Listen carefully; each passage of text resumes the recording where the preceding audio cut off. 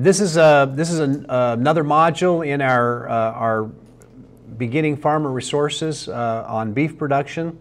Today we're going to be talking about nutrition and the basics of nutrition. Again, a very complex topic, but we will move through it and give you an introduction into the very most basics of how nutrition works for our beef cows. Now, when you think about nutritional management, it is critical to the health and productivity of your cows. It's difficult though, because grazing animals, they go out, they gather their own feed, they choose what to eat, they swallow it, and we really don't know what they're eating.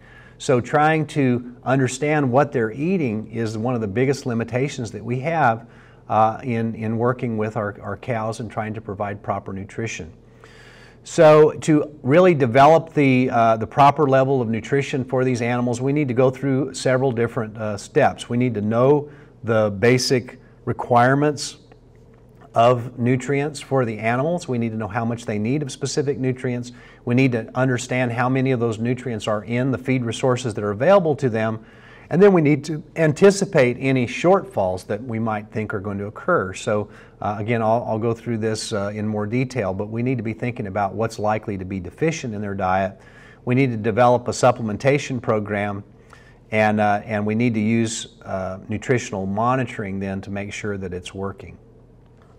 So when we think about the important nutrients in the diet of an animal, this is really for all animals, but for cows specifically here, the first thing we think about is dry matter or biomass, and this is not often listed as a nutrient, but it's to simply be sure that you understand that having enough to eat, having all they want to eat and adequate amounts is really the most important thing. So how much protein or energy is in the forage and the concentration is not that important compared to how much of it they actually will eat. So we'll come back to that, but dry matter biomass is important. The protein content is important, energy content, minerals, and then finally water. We don't think about water often as a nutrient, but it is one of the most important nutrients, and having clean and available water at all times is important for these animals to make their optimal production. A lot of words on this slide, but again, hopefully you'll be able to study this and get some of these concepts. But protein is something that often is very often discussed, and it's important for you to understand that we have several reasons that protein is required. One is as a nitrogen source for rumen fermentation. The cow has a large fermentation vat where the grass that's gathered goes in there, and it ferments and produces acids as well as bacterial growth, and this process requires nitrogen. So the first use of protein is simply for the nitrogen that is in it is then made available for these bacteria to grow in the rumen. There needs to be enough of this ruminally degradable protein in the diet to keep the ammonia level up in the rumen and make sure that those bacteria can grow and thrive. Then the microbial protein that is produced in the rumen is the key supply of actual amino acids to the animal. So we say, we feed the bugs and the bugs feed the cow, and that's how it works. Stuff that we feed to them goes in the rumen, it's broken down by these bacteria, and then the bacteria as well as protozoa and fungi as well that are in the rumen pass down, and that's where the actual amino acids available to the animal come from. There's another one you'll hear a lot about or might see mentioned called bypass protein or undegradable protein. And this is protein that escapes the rumen fermentation. It's got some characteristics that allows it to slip on out of the rumen without being broken down by the bacteria. And it's sometimes not enough of that in the diet, but it's really rare for beef cattle, mostly an issue for dairy cattle. We can also use a compound called non-protein nitrogen or sources of nitrogen that are not protein, an example being urea, and that can be used directly to supplement nitrogen for that ruminally degradable protein fraction that we need to keep those bacteria alive. They can use quite a bit of urea or ammonia essentially as their nitrogen source, so sometimes we'll see that put into diets, and it's commonly found in protein tubs that are those blue tubs that are a common cattle supplement. Heat may damage the protein as well, and so if you think about hay, If your hay heats during storage after you've cut it, because it's baled too wet, it will damage the protein. So there is also not just this degradable protein, but there's also protein that's damaged so much that it will never be degraded and is not available to the animal. So the final concept with protein is that it's rarely the limiting factor in high quality grazed forages. So again, we're focused here on local beef producers, and that protein is rarely going to be limiting if you're doing a good job with your forages and keeping them young and in a low stage of maturity for the animals. The next one being energy. Energy is also, we sometimes think about that as calories. It's the very same kind of concept in human nutrition as well. And in our beef cow nutrition, the thing to think about is that energy is inversely related to the level of fiber in a feed. So fiber does have calories. It is digested and oftentimes used for energy, but it's much lower in energy than something like starch or sugars, something that is non-structural. So if we think about the fiber, then fiber is a big part of our thinking about beef cattle nutrition. We need to understand it and how to measure it and that sort of thing. So what you'll often see is neutral detergent fiber.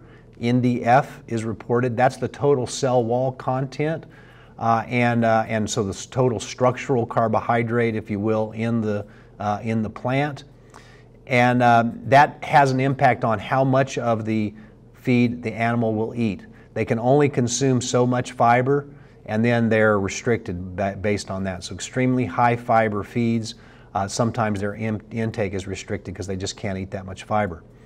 The next type of fiber, acid detergent fiber, and this is just a system that was developed for analyzing fiber years ago, but acid detergent fiber, or ADF, is parts of the cell wall. It really is the cellulose and the lignin being a completely indigestible part of the cell wall.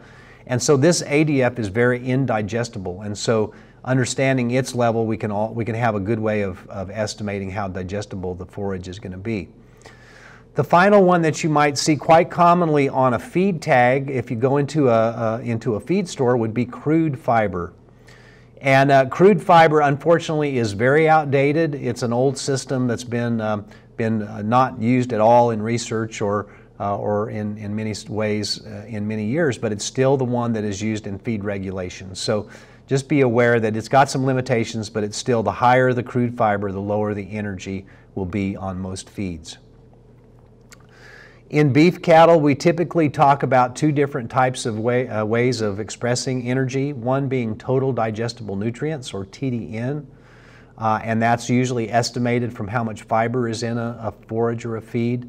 The other one is net energy, and net energy is a much better way of expressing energy, but it also is much more difficult to measure. So for feeds where a whole lot of animals are fed that feed, things like corn silage, alfalfa, corn, we understand the net energy values very well. But for situations where we have feeds that vary a lot in their quality and there's not near as much research on them, then we just really don't have any data to calculate net energy. So for the most, you'll see things expressed as TDN, or total digestible nutrients. In vitro or in situ digestibility are good estimates of energy in forages. These are techniques that actually use rumen bacteria, either in a test tube in the lab or actually by putting the feed in kind of like a Dacron tea bag in this rumen of the animal and getting an idea of how digestible that is. That's a really good estimate of energy, and you'll see that sometimes available through advanced labs. And then the final concept is that fat, and we can feed a little bit of fat to animals, to cattle, not a lot, but we can feed a little bit. That has twice the energy of carbohydrates, and so a little bit of fat goes a long way to enhance the energy level of a diet. Then we turn to minerals, and minerals can be extremely complex, but nevertheless, mineral supplementation is a key to forage supplementation program. There are many times you don't need protein or energy supplementation. You always need a mineral, and I just can't stress that enough, that every beef farm should have a mineral they're comfortable with and know how to manage it. That's because there are some minerals that are almost always deficient in our forages. Selenium, copper, for examples, those two are never high enough, and so you have to have some supplementation on the side. When we think about minerals, and I'm not going to give them all to you, there's a lot of them, but these are the major ones that we think about, and the ones in red are the ones that are most likely to be deficient, and they're actually in this particular order. The major minerals, these are minerals that are required at a fairly high level of the diet. They are salt, magnesium, calcium, phosphorus, potassium, and sulfur. And salt, mag, calcium, and phosphorus are the four that are likely to be deficient in some situations. Salt nearly always, phosphorus rarely. So as we go down there, they're less likely to be deficient. In terms of our trace minerals, copper, zinc, selenium, and iodine. The first three, copper, zinc, selenium being the ones most likely to be deficient. Iodine often will be as well. Others, manganese, iron, and other minor ones are not as likely to be deficient. Now, one of the things about minerals that I want to stress, it can get really complicated because we do have like requirements for copper, for example, that we can look at in a table, and we know that all things normal, that would be the copper requirement. However, there are very complex interactions, and if you look at the little diagram up on the top right of this slide, what you'll see is lines that interconnect different minerals, and each of those lines is a documented interaction with those other minerals. So some increase the digestibility of others, some decrease the digestibility, some interfere by making complexes, but nevertheless it's very, very difficult to really purely figure out this mineral thing. It's difficult, but nevertheless we have good standard guidelines that we've developed that do seem to work pretty well across our region. The bottom picture there on the bottom right is an example of a mineral label, and we'll look at one that's a little bit more visible later on. This is a typical type of product that, again, every farm should have one or more of these that they're comfortable with and that they use in their nutrition program. Now, as we get in thinking about nutritional management, it's important for us to understand there is a big range in nutritional requirements among our animals on these cattle farms.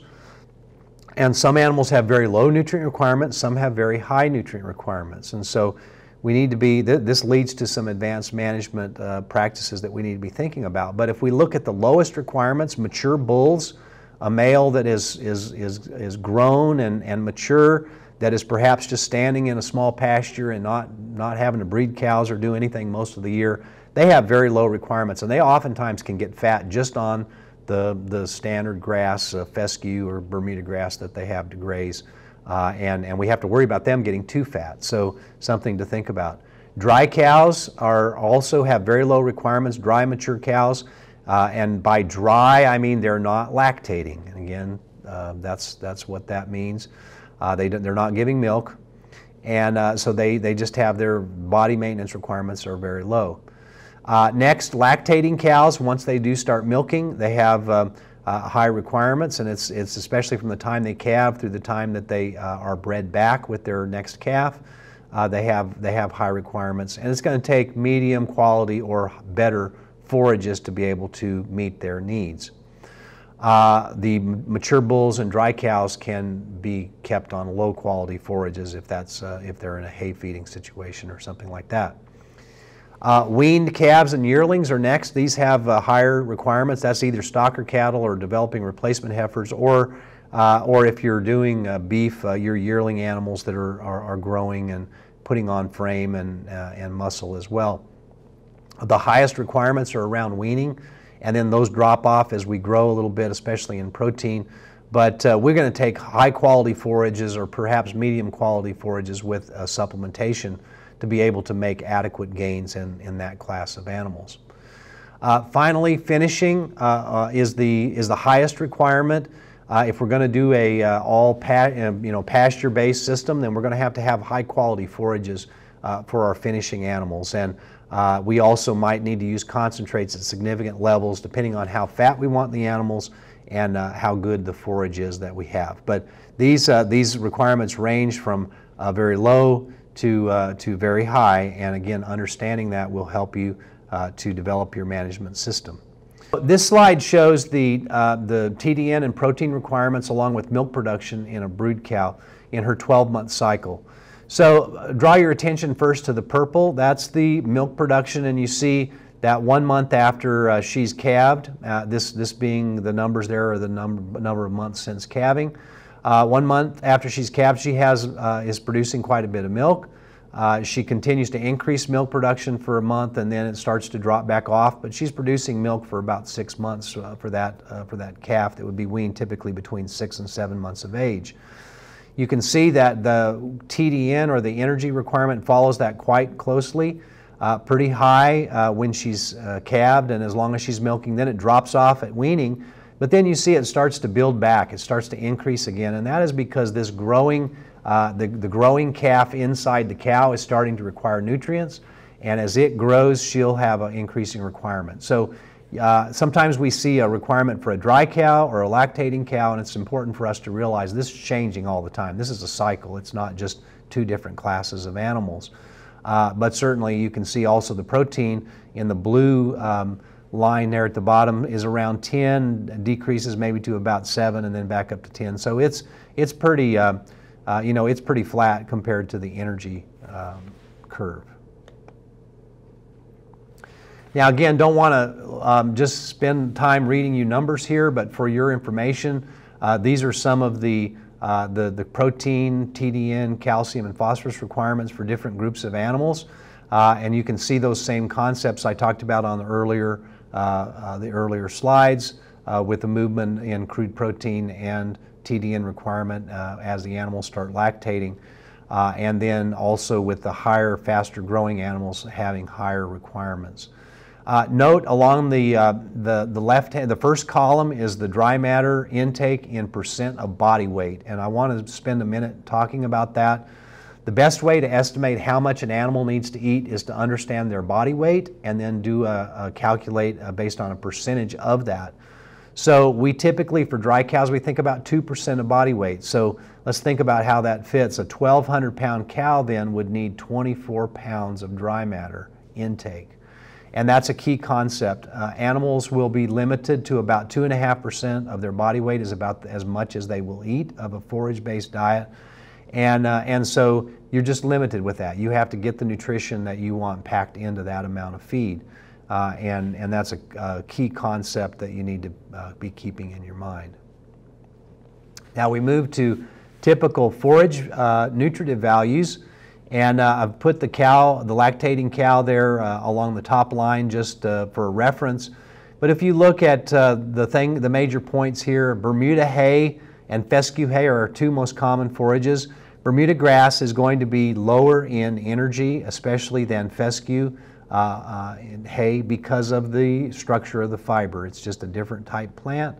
But the other thing I want to point out on this is that our grazed pasture, either like a cool season annual pasture or perennial pasture, or stockpiled fescue winter grazing, those are much higher in nutrients than hay. And so this is just because of the problems that occur during hay production. And so we need, this is again the reason that we need to emphasize grazing rather than using hay. So now I want to talk about nutritional management from here out and get some of those concepts in your mind. We need to, as we've stated earlier, we need to optimize the value of forages and the use of forages in our system. We need to have an appropriate stocking rate so that there's plenty of available dry matter for the animals. Again, having enough to eat is as important as having enough protein in what they eat. We need to test our hay and understand the nutritive value of our growing forages so that we do have an idea of what might be deficient in our diets for our animals. We want to group animals according to their nutrient requirements. This is a key concept because we can't feed them to meet their needs if they're all in one group with low and high requirements. We need to develop an appropriate supplementation program, and then we need to use body condition scoring and potentially other indicators to assess the nutritional status of the animals. Now, so as we talk about forages, I want to kind of go through some points about this. We want to minimize our use of harvested forages. Again, hay is extremely expensive because of the equipment that is required to make it. And hay is usually not that good a quality in our environment. We are because of the difficulty of cutting hay here, it's damp, it's humid, it's hard to dry it. Hay is typically not that good, and so we need to, that's why we need to really just not use any more hay than we have to. So if we stock appropriately and don't exceed our carrying capacity, we can have forage production on the farm that will feed all the animals during a normal year.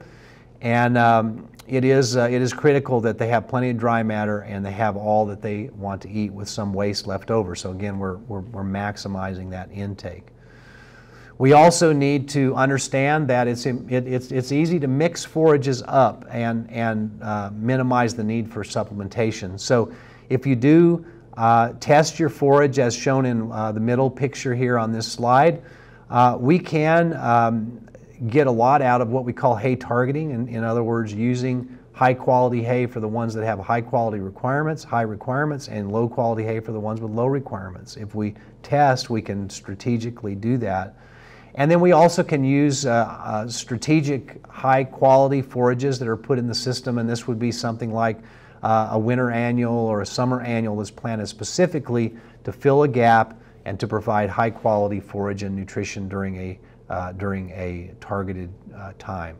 Those are quite expensive to grow and to put out, but they may be the best way for you to manipulate the diet of the animal in a given situation. Now on to the concept of animal grouping. As I said, the animal requirements do differ quite a bit. Things like mature versus young, lactating versus dry, light calves versus heavy calves, we already made those points. And so we need to make sure that we have animals in appropriate groups. So on a cow-calf farm, we typically would have a group of mature cows, then we would have the young cows would be in a separate herd, developing heifers or growing heifers would be in one group, that finishers might also be in that group. We will have mature bulls and young bulls. And so on a small farm, you realize that this is a challenge. So that's a lot of groups of animals if you only have a few cows. And so certainly we need to be thinking about how we can make this more efficient. Perhaps you could put your young cows and developing heifers, finishers could be all in a group that have similar requirements. Now we do have a lot of interest in creating a mob or mob grazing. You hear that a lot. And so that's kind of the opposite from what I'm talking about. That's where you put everybody in one group and run the entire group through the farm for grazing management purposes. And there are times that you can do that. This is an example of what a mob situation might look like. And when the animals are all in a similar, all in their lowest nutrient requirements, that's probably the best time to do it. So dry cows, when you don't have calves on the cows, they could be all put together with your finishers and your growers, and then they could be mobbed through. But for the most part, we don't want to do that year round. We're going to have the ability to strategically provide nutrition to these animals that have higher requirements. So you have to work out this mob thing. A lot of people like to do that for 3 or 4 months out of the year to get the good animal impact, and then divide them back out for calving and manage them more closely at that time. Now, the next concept is nutritional monitoring, and this is something that, that you can do all you want to create a good nutrition program. Go through all that, study the requirements, find out what your forages have in them, put it together, but you need to have some way of knowing if it's working. And so you have to have this concept of monitoring. The first being very short-term things that you notice. So this is just every day when you go out. Animals will tell you when they're hungry or not. And sometimes they try to trick you, but so you need to go out there. But this top picture on this slide, these cows are very content looking. I'm obviously standing there with a camera, and if they were hungry, they would be looking differently. They would be looking at me. They would be mooing, vocalizing. They'd be moving towards the end of the pasture where they thought the grass was going to be given to them next, that sort of thing. So you can really tell from their behavior if they're hungry. And keeping, I'll just say, hungry cows cause problems. So keeping the animals well fed and with grass in front of them all the time is important. The second one is fill, and this is shown in the bottom two pictures. The fill means how much feed is actually in the rumen of the animal. The rumen lies there on the left side of the body, and so where you see the yellow circles, that's called a little that's the triangle between the pelvis and the ribs. And when the rumen is full, that protrudes, and when the rumen is empty, that shrinks down. You see that triangle shape. So the cow on the left is what we would call empty. She's hungry. The cow on the right, where it's more ballooned out there, she's got adequate fill. And the same thing that causes this look also impacts stretch receptors in the rumen and gives them this feeling of being full or being hungry. So we need to make sure that we don't let these cattle get empty all the time. Right above them, the last thing I'll say, fecal consistency. You can get some indication of the nutrition of a cow from the fecal consistency. The one on the left there being stacked up pretty high means it has a lot of fiber in it. It's a very low quality feed. On the right, that one's one we would call ideal. Spreads out kind of like a pancake, has a little dimple typically in the middle of it, and you can kind of tell a little bit about their digestive health and the diet of the animal by looking at fecal consistency. So those three, all those pictures are what you would look at in the short term. Now in the intermediate term, we use something called body condition scoring, and I'm going to talk in detail about it, so I'm going to put it off to the next slide. But what we're trying to get at is the long-term indicators. How much did they gain? Did the cows breed back? Did we make money? And that's important to monitor those things, but it's too late to do anything about it till the next time around. So we want these short-term and intermediate things so that we have a good idea that we are going to get the cows bred, that they are going to gain well. If we let them go empty day after day after day, and we see body condition scoring slipping, is a really good chance they're not gaining. We don't have to weigh them to know that. So we need to use these intermediate things so that we can meet the requirements and come out with the long-term indicators that we're hoping for. So body condition scoring is a very important system for our smaller producers, and you could have a scale and weigh the animals and get some information like that, and I would encourage you, if you're getting in the beef business, to get you a set of scales so you know how your animals are gaining. But the nutritional status of a cow can be monitored quite well using a visual body condition scoring system. And so this particular diagram shows a cow and shows the areas on the body that you look for fat, across the back, in the brisket, across the ribs, what we call the hooks and pins that are the front and the back of the pelvis, and then around the tail head. And so if we can look at a cow and understand what we're looking at, we can determine her nutritional status. Now, we use a 1 to 9 system in beef cattle, where 1 to 3 is extremely thin, 4 to 6 is moderate, and 7 to 9 is fat. And so if you're a beginner at this, think about it as 3 scores: thin, moderate, fat. And then the number scores are just simply divisions of that. So I encourage you to go and start looking at cows and thinking about what the body condition is. Ideally, at calving, we'll have a cow at a 6. At breeding, she will lose some condition perhaps because of her milk, but we don't want her to get thinner than a 5. At the end of breeding, we can like to see them gain a little bit of weight during the breeding season. That's not required, but can help. And then back to 5 by weaning. For growing animals, these are like our finishers. We want them to be about a 5.5. And then for finishers, to decide how well finished an animal is, we again use body condition scoring for that. So we want an animal to be a 6 to 7, perhaps an average of 6.5 to be considered to be finished. And so this is an important thing for all of us to study and to do better at. And just to think about it, a gain of 1 condition score on a typical brood cow is about 100 pounds of body weight. And so that's a lot of fat, and it takes quite a long time to move from one body condition score to the next. Now, why is body condition important? We do understand, like even in humans, body fat affects reproduction. And And if you're too thin, the body doesn't work properly. So we know that body condition scoring is an estimate of body fat. That's what it is. And it's important to the reproductive success of a cow. She needs to be fat enough to give the signals that she's of the nutritional status to have another baby. And then also for meat quality in our finishers, that's really important as well. So it's important for us to understand that a cow has to breed back in 82 days after she has a baby to stay on an annual cycle for a 1-year interval between calves, and that's our goal. So we just don't have that much time to get that done. The little yellow on the left-hand side, the yellow figure shows the number of days between the day the cow calves and the day that she's cycles, or that she comes back into heat ready to breed again.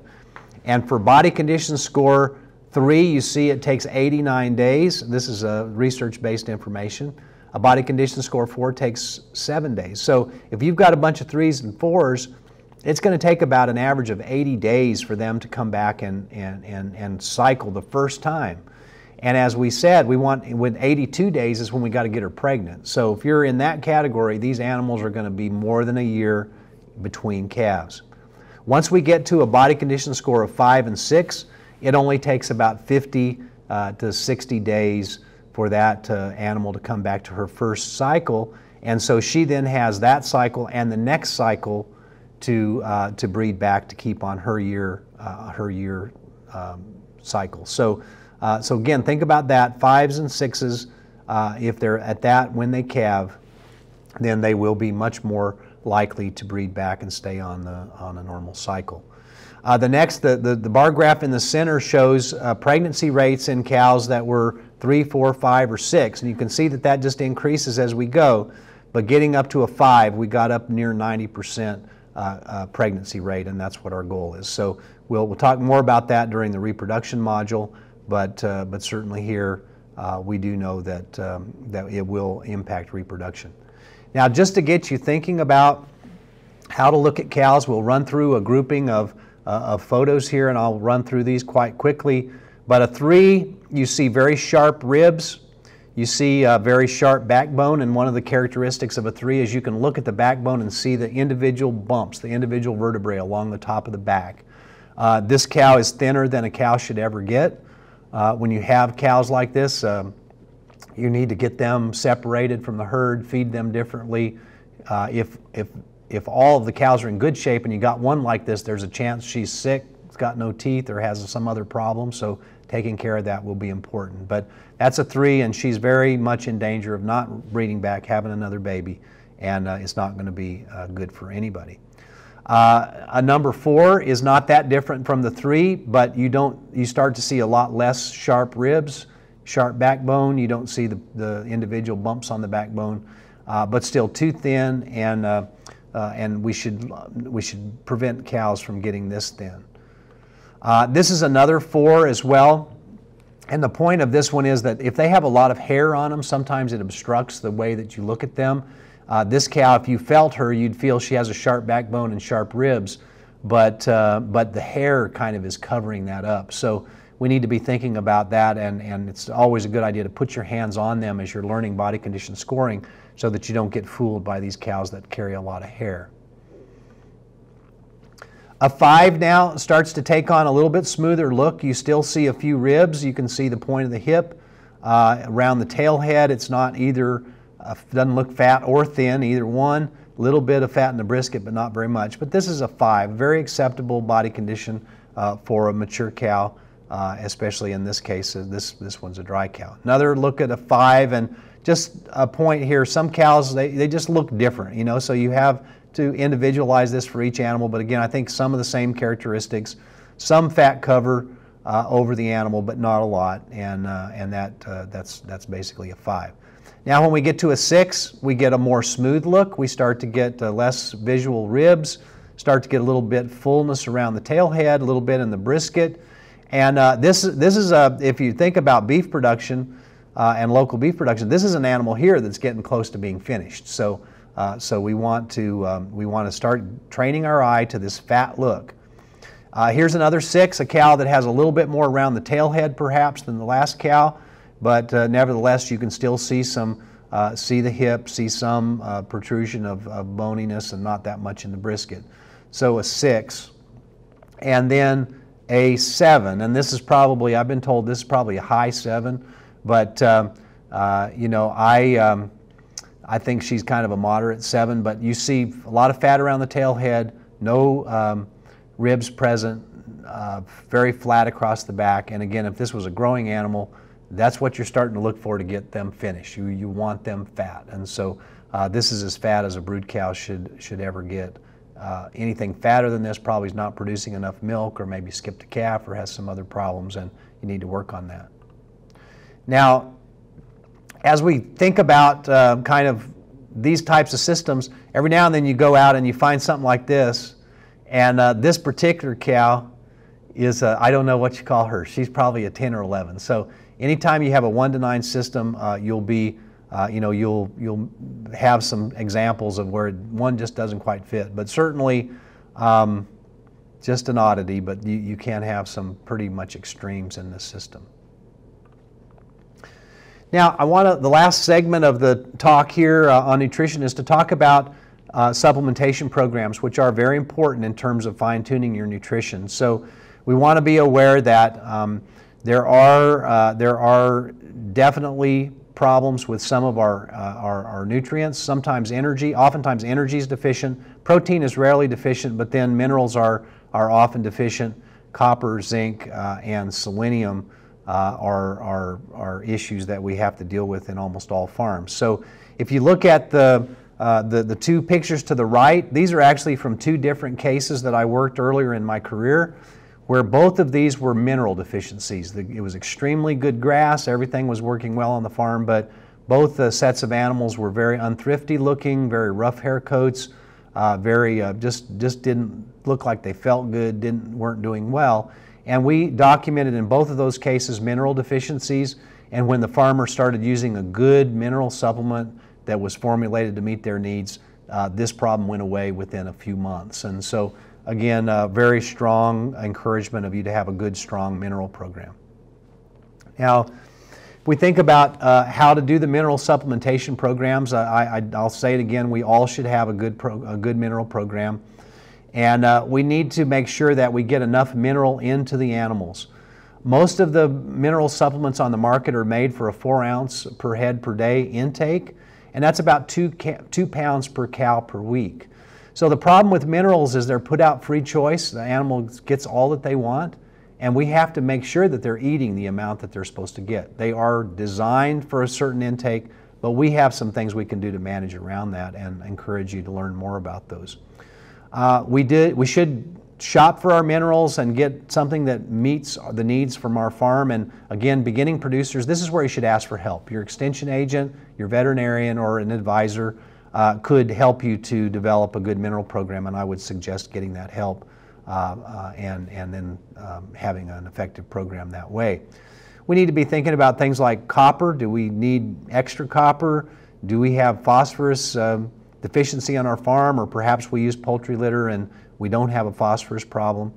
And then grass tetany is a disease that we'll talk about in the health module, but grass tetany is caused by lush grass and is a magnesium deficiency essentially, or magnesium supplementation can prevent it. So oftentimes we'll use a high mag mineral. We also need to find a good feeder that will keep the mineral dry and in good order, that the animals won't turn over, that they won't damage over time. And so on these pictures are 2 examples. The one on the bottom is the one that I prefer, and there is a YouTube video on this that can be, link can be found on the CEF's website, or you can just Google cattle mineral feeder on YouTube, and you'll find an instructional video on how to build that one. That's the one that I most strongly advise in our program. Now, just a little bit about reading a mineral tag. Again, a difficult concept for beginning producers, but we do need to make sure that when we go shopping for a mineral, that we don't just have somebody in the store say, "Oh yeah, this is what you need, just believe me." You know, you got to shop for these things. So we do have the recommendations for a high mag mineral are listed here. quite a bit of range in some of those. As I said, we need to know how much you need, but these are our standards. And we can go to the label on the mineral tag of what we're looking at, and we can compare the calcium level, the phosphorus level. For example, if we look at this one, it has 1,200 parts per million copper. Our suggestion is 1,300 parts per million. Well, I would not probably reject this mineral supplement because it's 100 lower than our recommendation. But if it was 200, I would say, well, that one doesn't have enough. So we need to be shopping these, and as I said, getting with somebody that really sort of understands and can help you look at your options would be advisable. So if you're developing a mineral program, what I would suggest you do is go to your feed stores or different mineral suppliers and get an example of their labels, and then go to your extension agent or your veterinarian and sit down with them and just decide which one meets your needs best. And they will have access to kind of what the requirements are for the cow, what the recommendations are for different type minerals, and it can help you to choose the best one. Now we'll also need at times to feed energy or protein, and that's going to be important for situations where we are trying to get advanced production on the animals and the forages are falling short.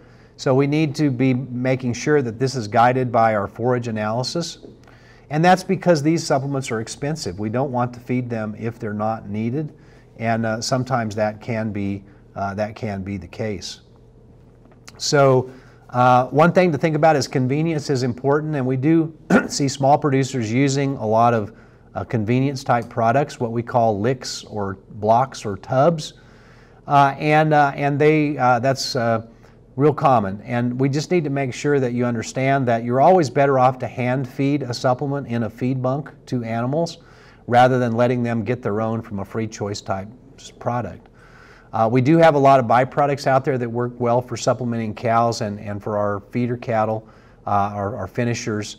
And I would like to raise your interest in whole cottonseed. Whole cottonseed is probably the most efficient and inexpensive supplement that we have here for brood cows. And if you're in the cotton producing areas of the state, I'd strongly suggest you look into that. And part of the benefit of that is that there's a lot of fat in cottonseed, and so fat feeding at a little bit of 4% of the diet, which is not important that you know that detail, but it may improve the reproduction of cows. And so some fat from cottonseed is quite beneficial. So in this picture shows the different ways this could be done. The blue tub there is a typical way that we buy these. We call them a poured tub, or there's different types out there, but in general, those are quite expensive, and they give you a little bit of extra nutrition, are better than nothing perhaps, but may not fit the need in most all situations. We can feed on the ground certain supplements. This should be avoided in most cases, but whole cottonseed, as shown in this picture of cows, is being put under a poly wire or a temporary fence, and is a really efficient way of getting supplemental nutrients into the cattle.